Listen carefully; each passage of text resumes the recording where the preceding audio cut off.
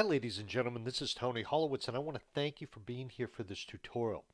Previously we had talked about Bill Gates, and let's say we get a phone call from Bill Gates.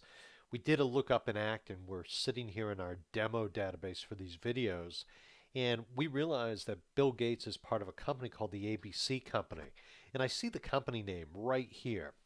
But one of the things I'm observing is that the ABC Company is blue and it has a hyperlink. In other words, it has a line under it.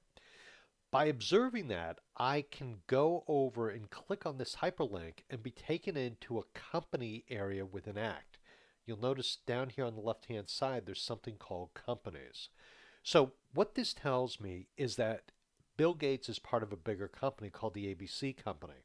And let's assume for a minute that I'm having a conversation with Bill Gates and I'm trying to learn a little bit more about what's going on with his company. And because he's part of a different company, and because all of these things are linked together for all these individuals at this particular company, I can come up and click on the Activities tab and view all the activities that are scheduled at that company. Sales opportunities, I can view that, any particular kind of opportunity. History, notes. If I've attached a document to any one of those contacts, I'll see it here. I'm going to jump ahead a little bit to the company profile. You can add some specific information here. Company access, maybe you want to limit people that have access to this particular company.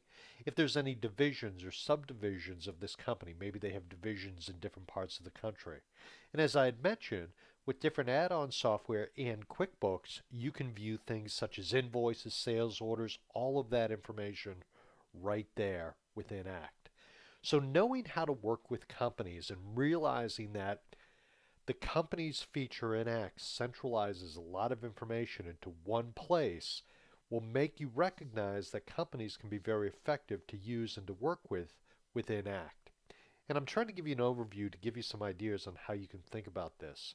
As I've said all along, I do believe that the most important part of Act is the visual clue that this hyperlink gives you, that this person, this individual, if you had just looked up this person as an individual, would be, you'd realize that it was part of a bigger company instead of maybe just the only contact at that company. It's just a clue. So I think that's a good thing.